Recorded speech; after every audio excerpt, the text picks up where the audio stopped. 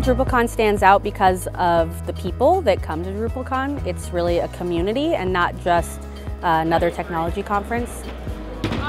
Year after year, you get to know people, you become friends, maybe you see each other not even just at DrupalCon, but this is a great time to reconnect and find out what's been going on in the past year.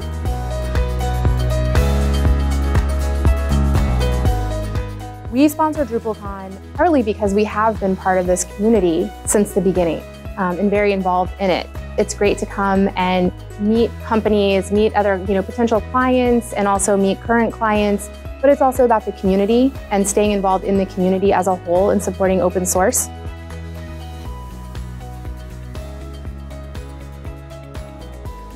There's the obvious business value. It's our biggest lead gen tool of any of our marketing campaigns.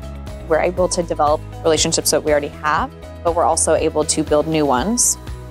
In addition to that, and I think what's most important to myself and the founders is what it does for the community. Like, this community got us to where we are, and for us, this annual event is a celebration of that and sort of a renewal of that relationship.